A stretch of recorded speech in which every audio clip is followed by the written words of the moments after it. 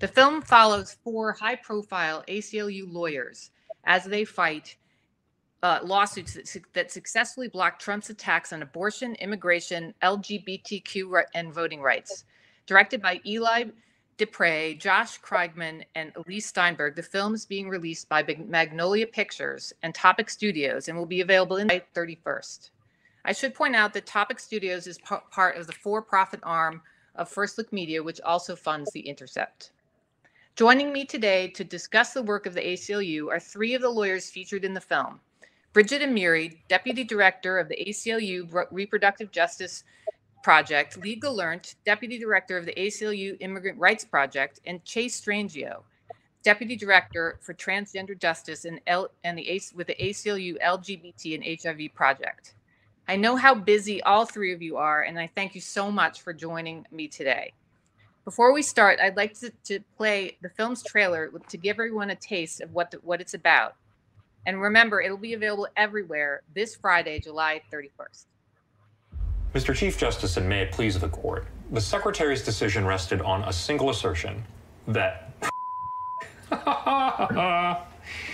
don't do this tomorrow. Have you argued in front of the Supreme Court before? No.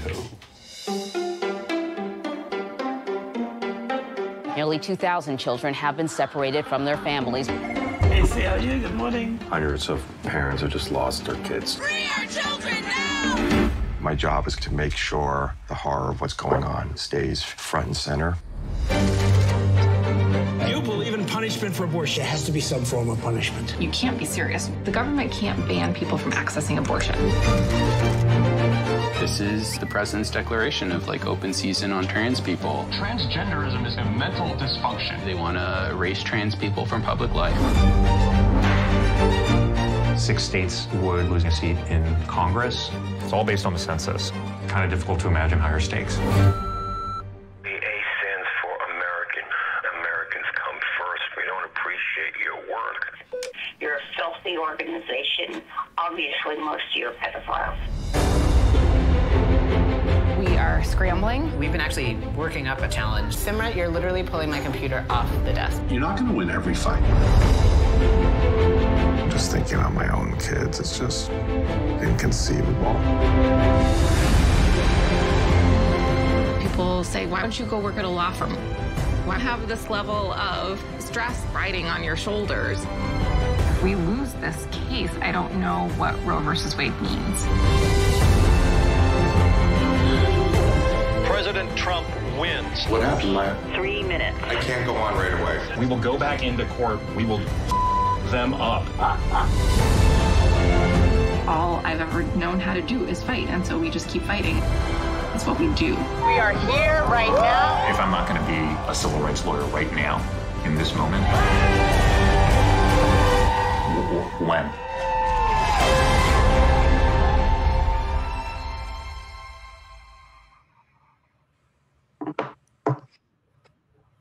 So that gives you a taste of this movie, which is exciting and wrenching and really worth watching. Before we get into our discussion, I was hoping that each of you could briefly introduce yourselves and talk about the focus of your work for the ACLU, and perhaps tell us about a single moment during all these fights that will really stay with you forever, because it's clear from this film that this has been a pretty extraordinary time, not just in the country, but in each of your own lives. Let's start with Brigitte and then move to Chase and Lee.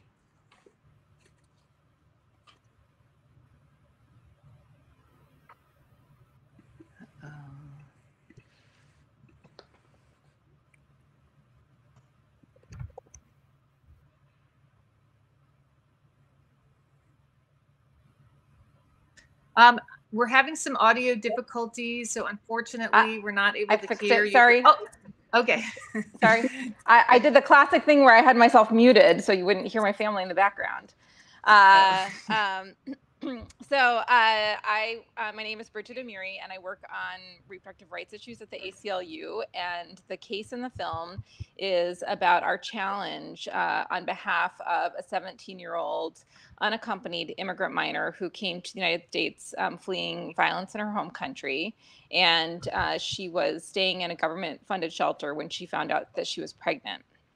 She requested access to abortion, and the Trump administration said that she was prohibited from leaving the shelter for any abortion-related appointment. So we rushed into court so that she could effectuate the decision that she had made about her pregnancy. And she then, after having the abortion, went on to represent a class action of young women in the shelters to ensure that this wouldn't happen to anybody else. And I just want to acknowledge, her courage and bravery on not just her own behalf in fighting the Trump administration, but willingness to stand up for other people in a similar situation. And a moment that I will never forget is after battling in the federal court, both at the district court level and at the appeals court level, her request for abortion had been delayed while this legal battle ensued. And when she finally made it to the clinic with her amazing guardian ad litem, Rochelle Garza, to obtain the abortion, and I got the call that she was at the clinic, I burst into tears because I knew at that moment that despite all of the legal wrangling for weeks, that she was now going to finally be able to get the abortion that she had decided to have.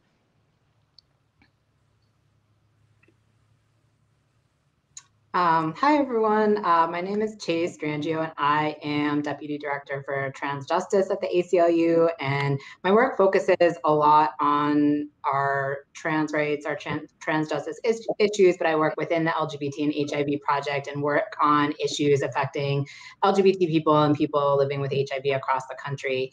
In the film, my colleague Josh and I are working on a challenge to the Trump administration's ban on open service by transgender individuals in the military. And we have a number of clients, and one of our clients, Brock Stone, is featured in the film. The case, we filed the case in 2017. It's still ongoing now. Unfortunately, during the course of the litigation and in the film, the Supreme Court allowed a modified version of Trump's initial tweet ban to go into effect. So currently, trans people are not allowed to enlist in the military, and currently serving individuals who came out under a previous policy that allowed trans people to openly serve are protected as a result of changes that were made during the pendency of the litigation that's featured in the film. I think one of the things for me that's so striking about the film and the years that they followed us is that we were focusing on these cases, but so much else was going on in our lives, in the world, in our dockets. And so it's hard to pick a single moment that sticks with me. I think watching the film, something that I come away from is sort of the combination of profound grief and profound resiliency that defined the period of time that we were working on this film. And that's, true with our clients, that's true with us as individuals, and that's true with respect to the movements that we're a part of. And so going into the release of the film on Friday and thinking about what this means as sort of a historical capturing of this incredibly difficult time, there's so much to hold on to and build from. And I think rather than a single moment, it's those sort of energetic things that I pull from this time period and that guide my work moving forward. Hi, everyone. I'm Lee Gelernt at the ACLU and work in the immigrants' rights area, and which spills over into national security and criminal justice. I just want to thank Betsy and the Intercept for shining a light on these issues. I worked on two cases in the film. The one case is just briefly shown in the beginning, a challenge to the first Muslim ban that we did with Yale Law School, the National Immigration Law Center, and the International Refugee Assistance Project. And the other case I worked on, which is featured more in the film, is the family separation lawsuit challenging the Trump administration's unprecedented and inhumane practice of separating parents from their children. And I think for me, the moments that stick out are always those moments with the clients who, are really keep you going. And every time you think, well, this is just too much, I need to stop, you look at the clients and their lives are really at stake, and how courageous they are. And I think one of the moments is captured in the film where the named plaintiff, Miss L, reunites with her child. And I've been doing this work for more than 25 years, and that's probably the most emotional scene that I have witnessed doing this work. They were from a little village in the Congo, and they came to the United States fearing death. It took them 4 months to get here, a harrowing journey. They finally got here, and the little girl was ripped from the mother's arm, and she wasn't even told where the child was sent. By the time they were reunited, they had been separated for 5 months, and when they came together, and it's captured in the film, I think it wasn't just that they hadn't seen each other in 5 months. I think that they did not actually believe that they would ever see each other again. This is a little 7-year-old girl. I think they had no reason to believe that they would ever see each other again. They were from, again, as I said, a little village in the Congo, had no understanding of what was going on, and them coming together is just one of the rawest moments I've witnessed. And I think the other moments are all client related. A little 10-year-old boy in Tijuana gathering up all his courage to approach me and thank me for helping their family. I think about my kids, and at that age, what it would take to have the courage to come up to a strange person and ask the strange person to say, can you keep fighting for my family? Those are definitely the moments that stick with me the most. Thank you. And that, all of those moments really come through powerfully in the film. In particularly, the one that you just mentioned is one of the most emotionally affecting scenes in any documentary that I've seen. So I hope everybody gets a chance to see that. The film begins with Trump taking the oath of office. And I'm curious what your thoughts were in that moment. What was going on behind the scenes of the ACLU in those first days of the Trump administration? Did you anticipate what was about to happen? And what were you doing to prepare for what could be and what turned out to be an onslaught of attacks on our civil liberties across the board? And that's a question for anyone, but why don't we start with Chase?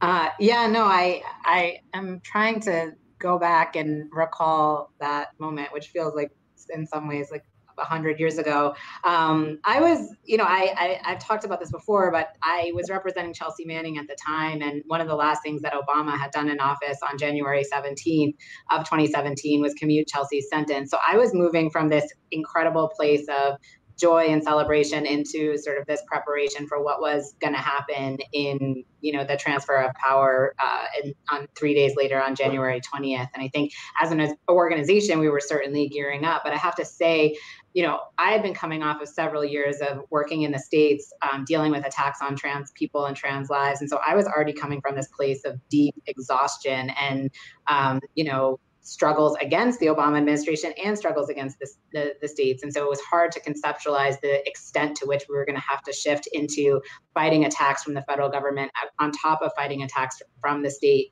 But I think in those early days, during the oath of office, and then in the week that followed, in which the Muslim ban was announced and people started going to airports and mobilizing in communities, for me, it was really about connecting with people and learning from people in my life who had survived immense amount of state repression, whether in the United States or around the world, and just gearing up for the fact that, it was going to be a fight, and I didn't know what that would look like. And I knew we were already exhausted, but we had an obligation to show up for our clients and show up for the communities that we work with. And I think that's where my mindset was in 2017, especially coming off of Chelsea's commutation and getting the sense that, we can mobilize to achieve victory in different contexts. That makes sense. Brigitte? Sure. So like Chase, it feels like a million years ago.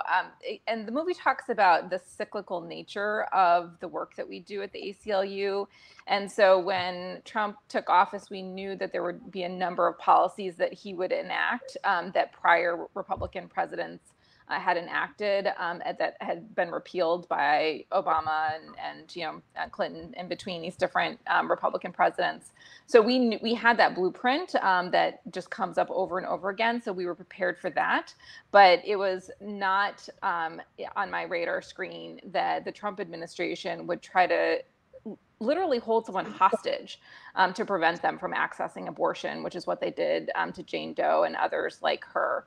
And so that was a little bit of a surprise. And, as you'll see in the film, it's a race against the clock at that point, because as the pregnancy progresses, you worry that the right is going to evaporate altogether. And in the meantime, Jane Doe and others like her are in these shelters waiting for word from a court in Washington, D.C. to learn whether they're going to be able to effectuate their decision that they have made about their pregnancies. So this aspect of the Trump administration was a surprise to me. Yeah, I would echo a lot of what Chase and Brigitte said. I remember that right after Trump with the election, we had sort of an ACLU-wide meeting, and I remember our executive director, Anthony Romero, saying, for those of you who are feeling like civil liberties are going to be under attack, what better place to be than here? This needs to energize you, and better to be here where you can try and do something about it than just having to sit by and watch glumly from your couch. And I think, that was absolutely right. It felt better during the years to be able to fight back. And, unfortunately, I think the public in a variety of ways has also fought back. But I also remember after the first Muslim ban challenge, the filmmaker saying to me, "Do you think this is as bad as it's going to get?" And I said, absolutely not. I think this is probably just the beginning, and that proved right. But I think, like Brigitte, I'm not sure I fully anticipated how bad it would get. And the family separation practice of ripping little kids away, the kids 2 years old begging to not be taken away from their parents, I don't think I envisioned that. And that's probably the worst thing I've seen in 30 years doing this work. And I've seen a lot of bad things. So my next question actually relates to the night in January 2017 when Trump signed the first executive order on immigration, which immediately became known as the Muslim ban. And activists flocked to airports and courthouses around the country to protest. And Lee, you were right in the center of the action that night. Could you describe a little bit of your experience? Yeah, so we had been preparing with other groups, again, IRAP and NILC and Yale, to challenge what we anticipated would be a Muslim ban from the Trump administration, because he had been talking about that. But we did not anticipate that it would take effect immediately. And so we thought we had some time. And in fact, we actually had a call that night that he signed the Muslim ban, and I remember the call lasting till about 9 o'clock at night, and we all thought, okay, well, we have about a week or two before we're going to have to actually bring a suit, because it's not going to be implemented right away. And then we started getting calls around 10 o'clock that there are people who took off with a visa and actually worked for our U.S. military from the Middle East. While they were en route to the U.S., the Muslim ban had been signed, and when they landed at JFK, they were told, you can't come in, even though they had been fully vetted for months and months. So us and the other three groups stayed up all night and filed a complaint the next morning at 6 in the morning. And I remember then us saying, well, we got to make sure they don't move the people out of the country over the weekend. We tried to reach someone from the Trump administration, but realized we didn't really have anybody to call. So we then had to file emergency papers to keep the families inside the United States so the court could look at it over the weekend. The emergency judge said, get down to the courthouse tonight. This was Saturday night, and we're going to have a hearing at 7:30 at night. And I think because I was so tired and sort of not fully grasping what was going on, working on the legal papers, and always sort of out of the corner of my eye, seeing that all the network news was showing hundreds and hundreds of people flooding to the airports to help, didn't fully grasp what was going on. And I remember heading down to the courthouse to argue. And I remember, just sort of showering and shaving and telling my wife and kids, I don't think it's going to be a big deal. I'll be back in about an hour. And getting there, and there was like 40 people outside the courthouse when we went in at 7 o'clock at night. I said, oh, this is great that 40 people on a Saturday night are coming to show up. We had the hearing, and the courthouse was soundproof. And when we walked out, I had no idea that there were thousands of people outside the courthouse. And I remember calling my wife and saying, I think I'm going to be home a little late. This is, become a bigger deal than I expected. And she said, yeah, I know, we're watching live on MSNBC. And I remember walking out of the courthouse with a junior lawyer who had just started 2 months ago with us and saying, this is always how it's going to be when we walk out of court. There's always going to be thousands of people cheering. And it was, it was just one of those surreal experiences, and it was us, and I happened to argue it, but the other three groups were, equally involved. And it was just one of those amazing moments. And I think when I look back, I think a lot of people who were concerned with the Muslim ban were thrilled because of that. But I think there was something else going on, even for people who didn't actually focus specifically on the Muslim ban. I think there were people who were just fearing, is there really going to be the rule of law? Are our institutions going to work after the Trump administration? And I think the fact that we were able to go into a court and one federal judge was able to stand up to the president and issue an order blocking the Muslim ban that night gave people hope that our institutions were resilient and were going to stand up in the court. And I think that's really what was going on. And one of the reasons why it really caught people's attention is, yes, we can fight back. Yes, the courts are still there. Thank you. I think for many of us, another traumatic moment in the early days of the Trump administration was when Justice Kennedy retired from the Supreme Court and Trump nominated Brett Kavanaugh. And Brigitte, you actually argued the only abortion case Kavanaugh had ever heard before he was nominated to the court. So I'd love to hear what you had learned about Kavanaugh from that experience and how you felt when he was nominated. Right. So the only abortion case, as you mentioned, that then Judge Kavanaugh had heard in his career was the emergency appeal that the Department of Justice took from our temporary restraining order that allowed Jane Doe to access abortion.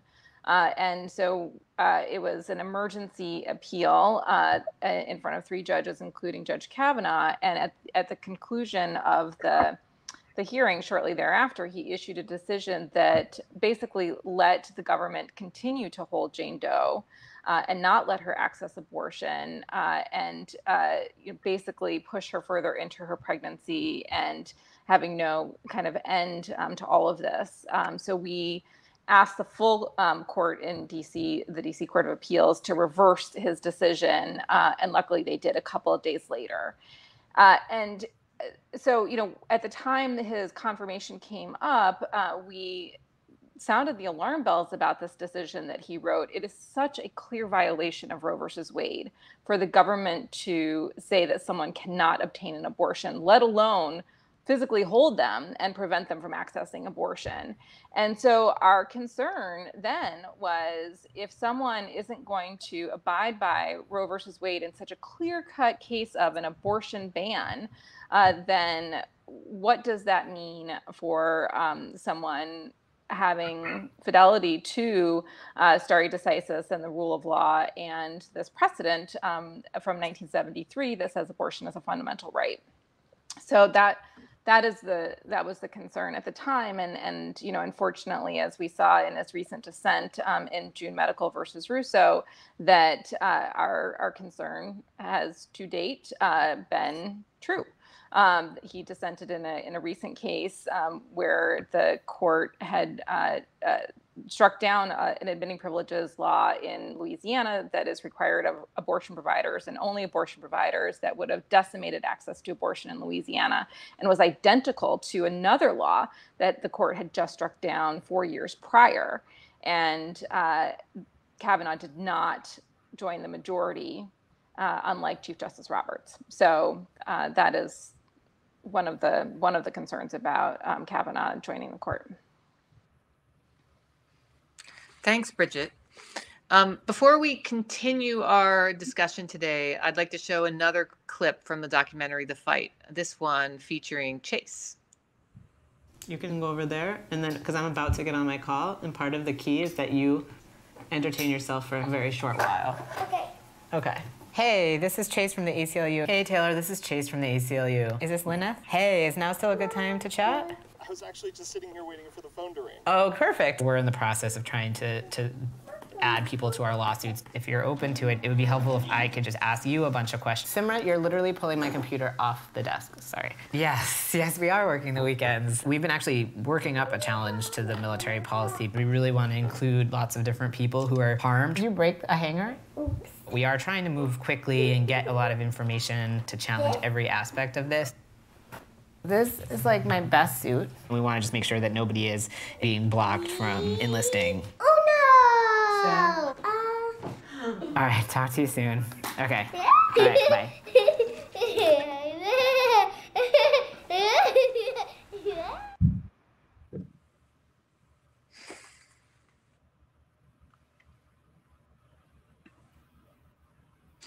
That's such a nice scene. And I think in general, the film does a really lovely job in showing you all as crusading lawyers who are also human beings, and how the cases that you're fighting really affect you personally. And Chase, I wanted to ask, even as anti-trans laws and policies continue to be proposed and implemented, do you see progress in the newfound visibility of trans lives? And has that visibility in public discourse helped in the legal cases you've worked on? I think one of the things that was very true for me in deciding to be a part of the film was, considerations about my own visibility and not, being able to facilitate accountable visibility of my clients, because I think it's so often that when you have non-trans people capturing trans lives, that you see the bias through the lens. And so it felt very important for me to sort of think about both the substance of the advocacy and the way in which trans lives and bodies are portrayed on film, because that has been, in many ways, some of the most insidious methods of perpetuating harm against our communities. And so my involvement in the film, was in part to sort of push out stories of transness that I felt good about. That said, I think we are in a complex time of contending with both the promise of visibility and the power of representation, as well as the cost of that visibility and representation. It's really easy to think because you see some trans people on television, or because you can name a few trans people when previously you could name none, that we're making the sort of progress that's leading to material changes in people's lives. And that just isn't the case. So I think on the one hand, we have to honor the work of so many people that made it possible to have the visibility that we have today, to have the representation that we have today. That is transformative. It made a difference when we were at the Supreme Court in October of last year to know that the justices were going to look out on a country and a context in which they could actually see trans people living and thriving, not just as deviants on television or as victims of murder. So we need that. And at the same time, I think it's easy to get a false sense of security in models of representation and visibility through pop culture. So we need both things. We need the visibility to push the discourse. We need the visibility to help people survive so that they can organize. And at the same time, we have to be vigilant about how we contend with that visibility to ensure that we're actually really building power for the community, and power, not just sort of facile notions of power, but power in terms of material possibilities to organize for survival and collective care. So I see, tremendous progress for the last 10 years. I see so much possibility in how people can imagine their lives and their futures. And we just have so much more that we need to be doing. Thank you. So I'd also like to talk to all of you for a minute about another subject that comes up in the film, which relates to the Unite the Right rally in Charlottesville. So the ACLU actually represented the far-right organizers of that rally, citing a belief in free speech for everyone. But of course, it also included torch-wielding protesters chanting things like "Jews will not replace us," and it ended with the tragic death of Heather Heyer. So, I mean, it's hard to imagine a more stark and excruciating case when it comes to the conflict or trade-off between civil liberties as they've been conventionally defined by free speech supporters like the ACLU, and the dangers created by hate movements, which are, unfortunately thriving at this moment in history. And the ACLU in the Trump era really finds itself at the white hot center of this conflict. And the film shows that there are, not surprisingly, some dissenting views within the ACLU about where it should position itself on these issues. So my question is, did Charlottesville cause a rethinking of the organization's mission, a debate about that mission, or how you understand and practice that mission as an ACLU attorney? Who wants to take that first? Brigitte? I was going to make Chase answer it first. Okay. Go for it, Chase. I'm happy to answer it first. Okay. Okay. Yeah. Well, so I don't think it's a rethinking of the mission. That when you contend with the law, period, you're always going to have tension. We are negotiating systems of power that are going to hurt people in different ways and are going to make progress happen in different ways. So it's not, it's not about rethinking the mission. I think it's adapting to context. It's being reflective. It's thinking about accountability. And so in the film, we see sort of some of the internal struggle at the ACLU around what it means to, contend with free speech in a climate of, disproportionate violence against some communities. And when people who are perpetuating harmful rhetoric have alignment with the government in the highest positions of power. And so, I don't think we're rethinking our mission. I think we're evolving as an organization to have thoughtful conversations about what it means to do this work in different moments in time. Skokie, Illinois is really different than Charlottesville, both in terms of who was organizing the rally and who was in power in the government and how was the message received. But one thing, I guess I'll say two things that I think are very important. The first is that I have been, a vocal critic of some of the ACLU's decisions around representation, both in the context of Charlottesville and in the context of representing Milo Yiannopoulos. And I made those statements publicly in my personal capacity, and I was fully supported by the organization that supports the free speech of its employees. And I think part of what we're able to speak to and what I have been empowered to speak to is my personal belief that not everyone is equally positioned when it comes to the extent to which they can speak freely because of, the legacies of white supremacy and patriarchy and anti-immigrant violence in this country. And so, one speaker isn't the same as another speaker with respect to how much government repression and how much violence they can expect to come down on them as a result of their speech. We all have different views about how to navigate those principles. We all have different views about how the law works. But I think as an organization, we are having conversations about what it means to show up in a moment of, adapting discourse and what it means to show up in a moment when we have evolving and expanding staff. And I think that's just what it means to be accountable and responsive in this moment. So that's what I see us doing. And I feel I've been able to speak my own personal views freely without retribution. Bridget, did you want to elaborate on where you see this issue, and also, just whether you think that that anything is lost by a sort of softening of the focus around defending free speech for everyone, no matter how odious? Yeah, I look, I think these are really hard conversations. And I think that everyone at the ACLU has these conversations with the utmost respect and integrity. And there, I don't see really anything other than having this conversation together as an ACLU and figuring out kind of what we're going to do as an organization, even if some people don't agree with that ultimate conclusion. But it's been a robust debate, and it has been a respectful debate, and I think that that's how we make decisions, and I think that that's really all we can do in these moments as things are changing. Lee, did you have anything to add? No, I think they've said what I probably would largely have said. Great. Okay. I had another question for everyone, which is, shifting a bit from looking back at these last few dismal years and looking ahead.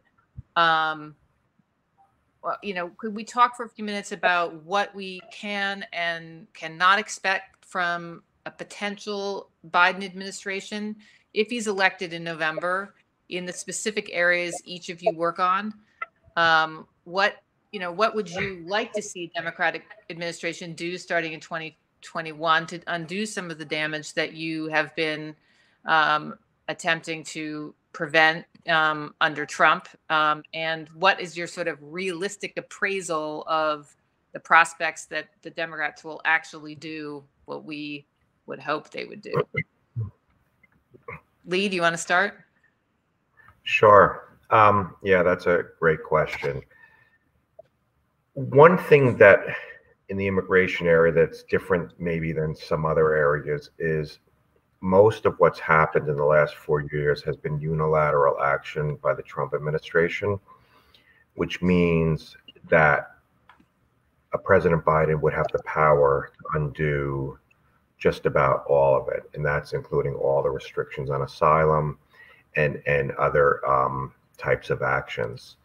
And so I think that's, important for people to know, is that President Biden will have that power. How much he'll do and how quickly he'll do it, I think, remains to be seen. Even with Democratic administrations, I don't think that we're ever completely happy with everything that's done in the immigration area. Immigration can be a polarizing issue, and different administrations see using capital on it differently.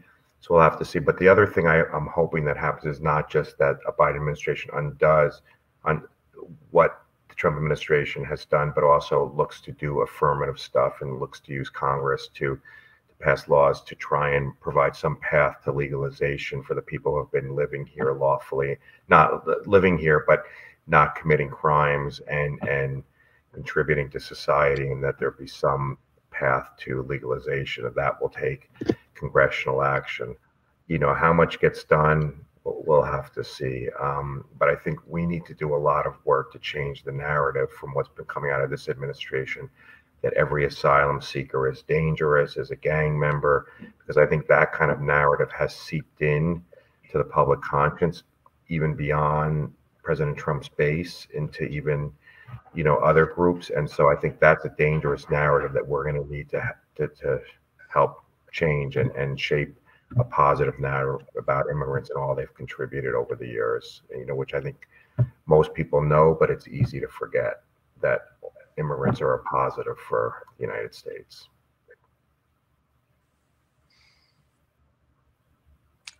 Brigitte, what do you think? What do you expect?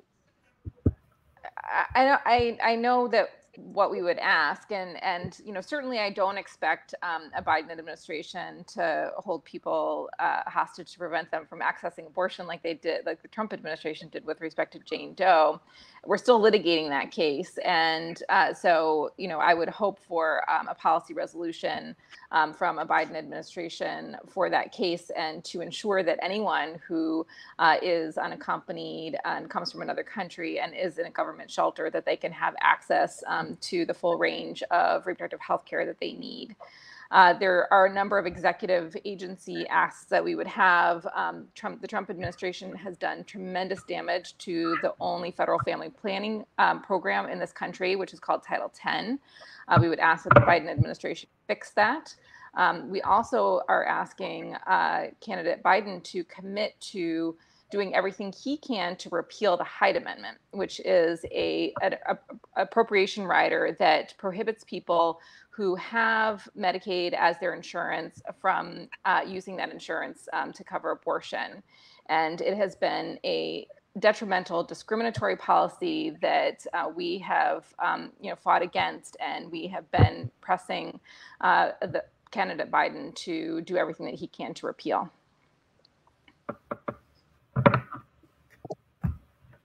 Chase? I'm off mute, right? Okay. Yeah, so I think when it comes to, so for example, there's some really easy, quick things that a Biden administration can do, because so much of the damage that the Trump administration has done has been through executive action, much like Lee was mentioning, and certainly with the trans military ban. And that's something that a Biden administration could undo in the first 100 days. And that would certainly be the quickest way to strike down the ban, which is currently in effect. I think the other thing that we're seeing from the Trump administration is a general refusal to implement the Supreme Court's decision in Bostock, which was the holding from June of 2020 that Title VII's prohibition on sex discrimination prohibits discrimination against LGBTQ people, which not only should apply to Title VII, but all federal laws that prohibit sex discrimination. Not only are they not implementing that decision through federal agency action, they're actively taking administrative agency action to interpret federal law completely counter to the Supreme Court's decision. And so, pushing a Biden administration to have robust interpretations of federal law, to do what they can to pass the Equality Act, to fill in gaps in federal protections. And then I think also for so many LGBTQ people, particularly Black LGBT people, Black trans people in particular, there's such a long history of criminalization that we can't understand doing this work under a new administration without, working with the administration to end qualified immunity, to defund police, to ensure that people aren't experiencing employment discrimination based on past involvement in the criminal legal system. Same with shelter discrimination. So I think there's just a holistic range of things that can happen through executive action that we would need to see and want to see from a new administration. And some of those things could happen very quickly.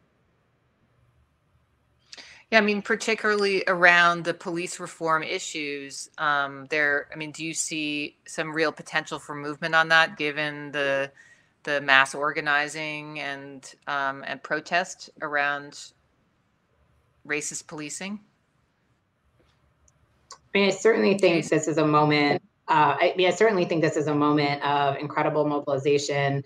I think that there, is a lot of potential to move policy. I think a lot of that is going to have to happen at the state and local level without the obstruction from the federal government, certainly. And that's there, hopefully that can change over time. I also, I think we have to be cognizant of how, federal policy adapts in ways that can be really dangerous. Just thinking of one example, like the Prison Rape Elimination Act, which was passed unanimously by Congress under President George W. Bush, had a lot of, was touted as a prison reform measure, but actually underneath was a way to increase, control over people who are incarcerated. And so how are we going to ensure that we're mobilizing in such a way that, we continue to invest in community-based leadership rather than just relying on formal policy change? I think both things can and should happen, and that we have to stay vigilant in that work. I want to ask all of you, I mean, partly, a selfish question as an editor and journalist. I want to know what you all think the press has sort of done right and wrong in covering all of the issues that you're working on, and what you think deserves more attention. I mean, some of you have kind of hinted at what, how, in particular with immigration, how we need to cover it in a way that to get people to understand all of the positive contributions immigrants might have. So something like that. But I would just be interested in all of your ideas about what I mean, in the present news cycle, it's just so bananas, right? It's like every day there's a new outrage that's overtaking everything. So sometimes you kind of lose sight of the major structural underlying issues that we really need to be focusing on. So I'd really love each of your thoughts about that question. Lee, do you want to start? Yeah, sure. I think that it is a really tough job for the media. I don't envy having to sort of make decisions every day about what to cover. And I think that's part of the administration's strategy, is to do so much all the time that the public and the media almost become desensitized, and it's impossible to cover everything. I mean, even, within the ACLU, there's constant, well, what should we press out this week? Because this happened in trans LGBT, this happened in immigrants' rights, this happened in reproductive rights. I think overall the media has done a good job of keeping the issues front and center and pushing back. I don't really know that there's any sort of silver bullet to how to handle it.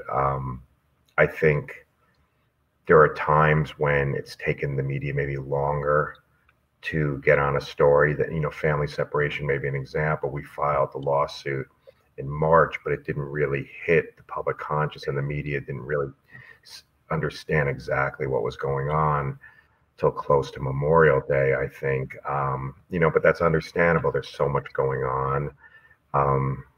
So I don't really know. I think ultimately for me, the only thing that's going to move the needle are human stories. I think that when I, get on TV or somewhere in a public forum and start talking about the rule of law and this and that, people's eyes glaze over. But when they heard these little children crying, "Where's my mommy? Where's my mommy?" it hits people. People don't turn the dial as quickly when it's a human story. And so to the extent I'd want to see the media, doing more of something or different of something, I think it would be to continue to tell the human dimension of it, because I think that's the only way people are really going to be moved. Because I think when things become just sort of abstract policy arguments or aggregate statistics, people don't really, there's just too much going on for people to focus on that. But they can grasp a little child begging for their mother and being pulled out of their mother's arms and screaming, "Please don't take me away." And so I think that's probably, where I would be on this. Yeah, just to circle back to the film for a second. I mean, it's one thing the film I think does really well is it both gives a sense of the nuances of the law, and in each of these cases, you have these human relationships with your clients, and the human consequences of the law are very front and center in the film, and I think that's a very powerful aspect of it.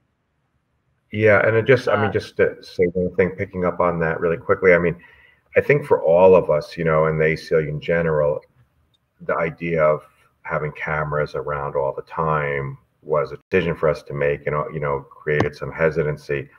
But I think we ultimately decided to do it related to the question you're asking, sort of how does you break through when there's so much going on? And I think we all felt like if we're going to get these issues out there, we need to use every possible means of doing it. And the film was one way, as long as the filmmakers were willing to keep the clients, stories in there and the issues, the sort of human dimension of the issues, that was one way to try and break through the clutter of how much is going on. And so we'll see, if it keeps the issues alive, the film keeps the issues alive and keeps them front and center. But I think that was our hope going in, that the clients stories and the human dimension of what's going on would be pushed out there in a way that doesn't usually happen.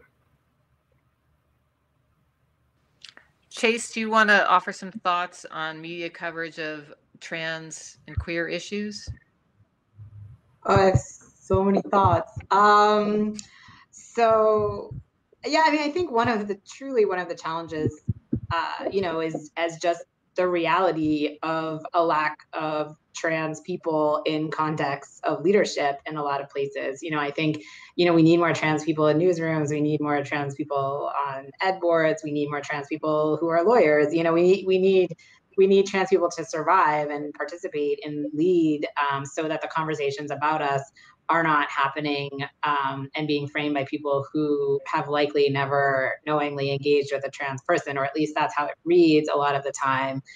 So I think one of the struggles, certainly in like the 2015, 2016, 2017 period of time, and then before, is that a lot of coverage just did not, include trans voices, quotes from trans people. There was a lot of sort of the way in which the both sides narrative gets presented can be really painful when the question that's being being tackled from both sides is sort of, should a trans person exist? And that's how it reads a lot of the time.